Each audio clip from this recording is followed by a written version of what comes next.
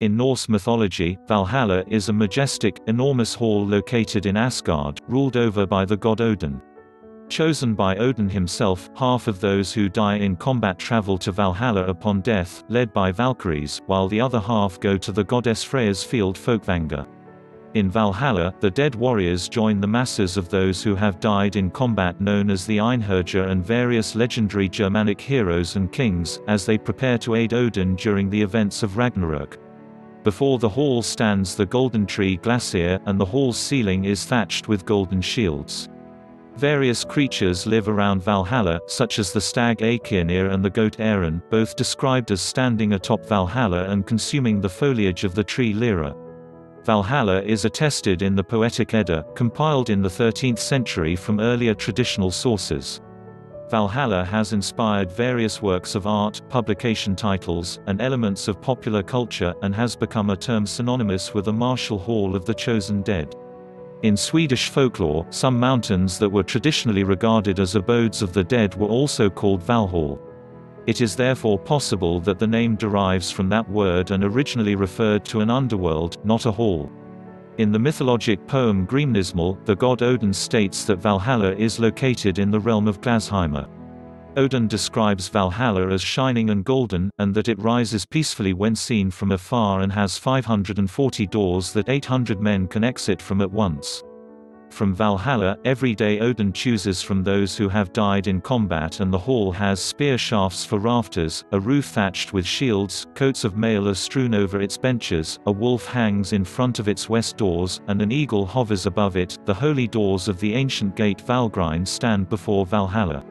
Within Valhalla exists Thor's hall Bilskirnir, where he lives with his wife Sif and their children, and within it exists 540 rooms, and of all the halls within Valhalla, Odin states that he thinks his sons may be greatest.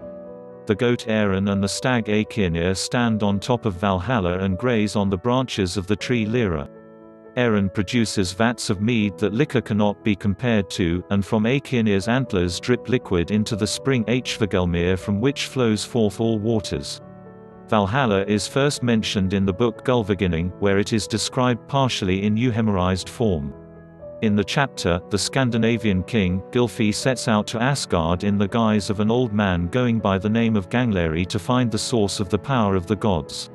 The narrative states that the gods foresaw his arrival and had prepared grand illusions for him, so that when Gangleri enters the fortress, he sees a hall of such a height that he has trouble seeing over it, and notices that the roof of the hall is covered in golden shields, as if they were shingles. As he continues, Gangleri sees a man in the doorway of the hall juggling short swords, and keeping 7 in the air at once. Among other things, the man says that the hall belongs to his gods, and adds that he can take Gangleri to the gods. Gangleri follows him, and the door closes behind him. All around him he sees many living areas, and throngs of people, some of which are playing games, some are drinking, and others are fighting with weapons. Gangleri sees 3 thrones, and 3 figures sitting upon them. High being the king of the hall. Gangleri asks, "You say that all men who have fallen in battle from the beginning of the world are now with Odin in Valhalla. With what does he feed them? I should think the crowd there is large." High responds that this is indeed true, that a huge amount are already in Valhalla, but yet this amount will seem to be too few when the wolf comes. High describes that there are never too many to feed in Valhalla, for they feast from Saerimanir, a creature killed and cooked every day for the gods, and is again whole every night. Gangleri asks if Odin himself eats the same food as the other gods, and High responds that Odin needs nothing to eat, Odin only consumes wine, and he gives his food to his wolves Jerry and Freki. High also states that at sunrise, Odin sends his ravens Hugin and Munin from Valhalla to fly throughout the entire world, and they return in time for the first meal there. Gangleri muses that Valhalla must be quite crowded, to which High responds by stating that Valhalla is massive and remains roomy despite the large amount of inhabitants. Gangleri says that Odin seems to be quite a powerful lord, as he controls quite a big army, but he yet wonders how the Einherjar keep themselves busy when they are not drinking. High replies that daily, after they've dressed and put on their war gear, they go out to the courtyard and battle in one-on-one combat for sport. Then, when mealtime comes, they ride home to Valhalla and drink. Pi describes that, right at the beginning, when the gods were settling, they had established Asgard and then built Valhalla. The concept of Valhalla continues to have influence in modern popular culture.